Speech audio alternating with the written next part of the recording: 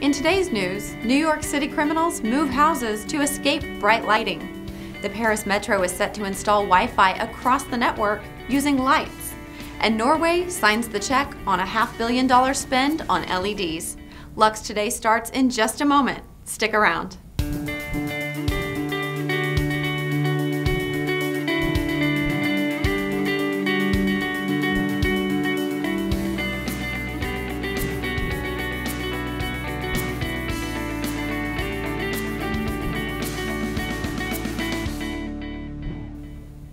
Hello and welcome to Lux Today. I'm Courtney Ferguson.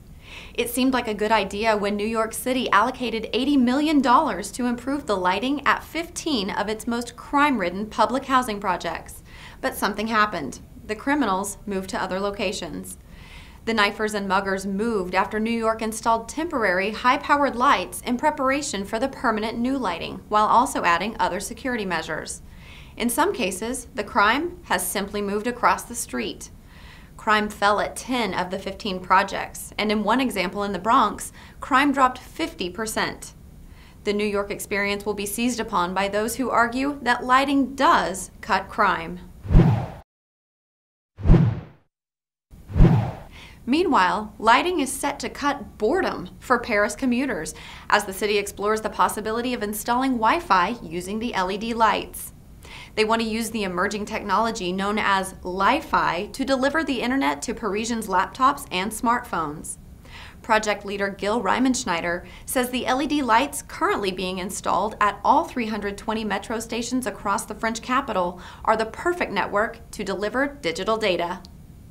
After this short break, why Norway is spending $500 million on LEDs. Stay tuned.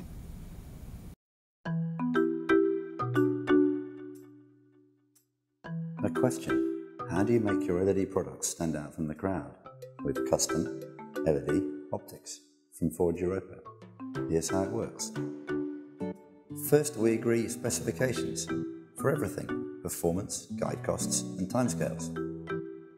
Then we crack on with the design.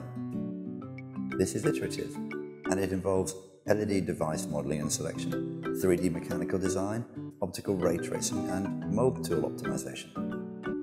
For LED modeling, we've developed our own tool sets, and with this capability, we can compare LEDs from any manufacturer and optimize for whatever you need: efficiency, cost, power, lifetime, color, and so on. For mechanical design and optical ray tracing, we use the latest in CAD software. Here's Inventor being used for mechanics, and here's TracePro being used to model light pathways. We can also use visualization tools to generate render graphics of your optics in their environment. And once we've agreed designs on paper, we'll produce test samples from pre-production tooling. We'll then test for you, and once approved, we'll manufacture tools for volume production. So that's it. We'll help you pick the best LED for the job. We'll design a unique optic. We'll design electronics and heat sinking if our product needs it, and we'll manufacture it all in volume. Custom LED optics stand out from the crowd.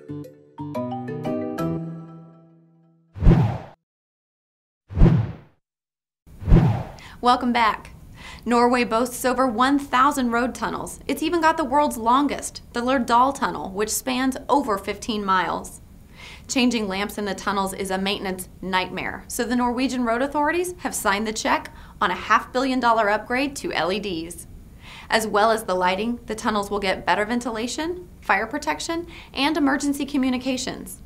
Representatives of the Norwegian authorities will discuss the groundbreaking project at the first ever Road Tunnel Lighting Conference, which is organized by Lux.